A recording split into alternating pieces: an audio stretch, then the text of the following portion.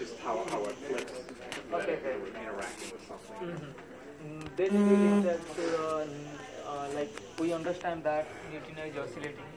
Like oscillating means one flavor to another flavor. Then we understand that, and now we are trying to understand. Do you have any questions? I'm just curious. Okay. I collect river valleys, that's all. I was listening to your voice. Okay. You know a lot of stuff. Then we are trying to understand like how the neutrino is interacting, and we don't see because it is rarely interacting. We just understand like how many neutrino interact in the near detector and how many we will see in the far detector. So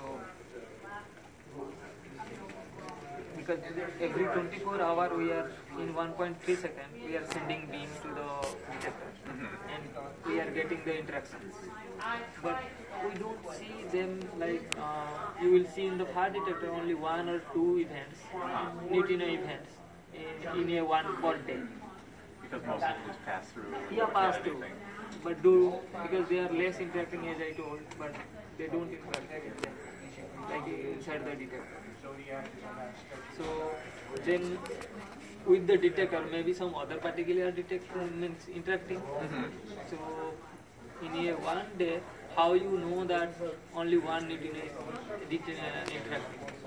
Maybe one day nothing will happen. So how you will distinguish? So we are here to separate all the backgrounds. Backgrounds means our goal is to only search for the neutrinos. So we don't care of other particles.